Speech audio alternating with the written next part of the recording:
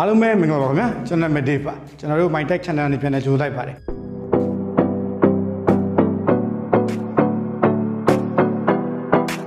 အခုကျွန်တော်လုပ်ပြသွားမယ့်အစီအစဉ်လေးကကျွန်တော်တို့ Redmi Note 7ကလူတွေရဲ့ပါဇက်ဖျားမှာဘာလို့ကြံခဲ့လဲဘာလို့ဖုန်းတိုင်းနဲ့ like ရှင်နေလဲဘာလို့ကျွန်တော်တို့ရအောင်ဆိုဟာတခုခုဆိုမှကျွန်တော် review လေးတစ်ခုတင်လိုက်ပြီထားဟာ Redmi Note 7လောက်ကောင်းလားဟာ Redmi Note 7 camera လောက်ကောင်းလားအဲ့လေ chipset ကသူ့လောက်ကောင်းလားအဲ့ဒါကျွန်တော်တို့ဘာလို့ Redmi Note 7ကသူများ mirror ရှိတဲ့တာလုံးနေလဲဆိုတဲ့အချက်၅ချက်ကိုကျွန်တော်အမြင်နဲ့လုပ်ပြသွားဖြစ်ပါတယ်အဲ့တော့ကျွန်တော်ပထမအောင်စမှာသူ့ရဲ့ main camera ပါ48 megapixel အင်္ဂလိပ်ပြော48 megapixel တော်တော်ချမ်းတယ်နော်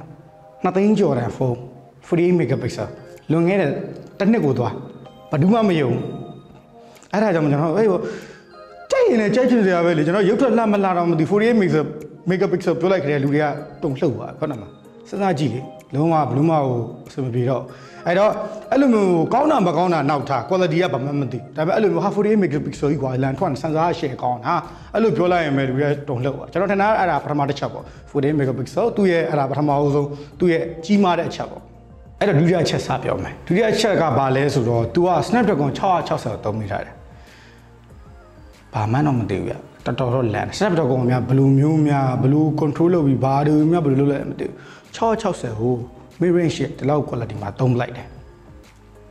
ကျွန်တော်တော်တော်စဉ်းစားပါတယ်ကျွန်တော်ဘာဘယ်လိုညှိလို့လုပ်လိုက်မသိဘူးဟုတ်ဆိုသူများ mid range တွေမှာ Snapdragon 435တို့ဟို632တို့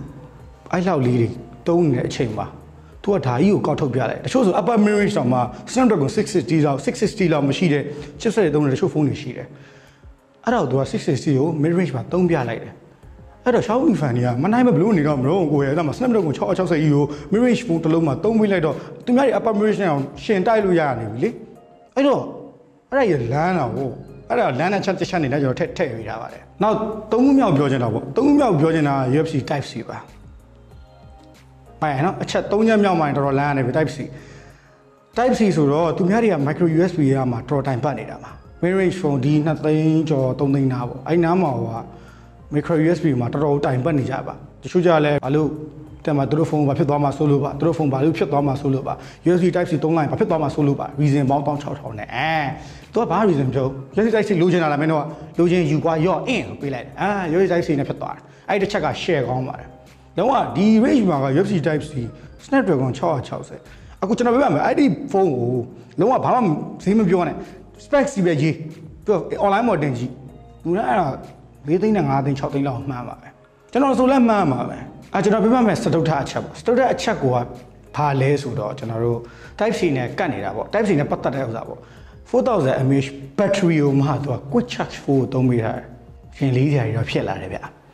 ဟိုတက်ဖြတ်တော့ပေါ့ဘရင်တောင်ဖောင်ဖြတ်တဲ့အကွက်ဒီလောက်ပါအဲ့စားထွက်တဲ့အချိန်မှာလူတိုင်းပြောပါကျွန်တော်ထင်တယ်အကုန်လုံးပြောပါတယ်ဟာဟိုလူကရှောင်းမြုံတက်ဒီလိုရှောင်းမြုံတက်သူကသူစိုက်လို့ပါတော့ပါတေးပါရှက်တက်သူကသူပြန်ကြေးသွားလန်ထွက်အဲ့တော့4000 mAh မှာ quick charge နဲ့ဆိုတော့တိတ်ပြီးတော့ဘာပြောမှန်းတော့မသိဘူးဗျအဲ့တော့သူ့ရဲ့အဲ့ဒါလေးချက်မြောက်အနေနဲ့တော်တော်ကောင်းတဲ့အချက်အနေနဲ့ကျွန်တော်ထည့်ပေးထားပါတယ်နောက်ဆုံးချက်ကတော့ကျွန်တော်ပြောမယ့်ချက်ကသူ့ဈေးပါထွက်လာတဲ့အချိန်မှာသူ့ဈေးကလန်ထွက်နေပါတယ်3သိန်း5000နဲ့စထွက်ပြီးရန်ကုန်မှာစရအောင်ဒါပေမဲ့အခုဈေးကျသွားပါပဲ3သိန်း9000ကျော်ပါကြောက်စရာကြီးဗျအဲ့ဈေးနဲ့ကျွန်တော်တို့ specs နဲ့ဘာမှမဆိုင်ဒါပေမဲ့သူ့ပစ်ချက်ကတော့သူရှိပါတယ်ဒါပေမဲ့ပေးရတဲ့ဈေးနဲ့ price to performance ratio က share ကြီးလေဗျမလွယ်ဘူးဗျအဲ့တော့ဟို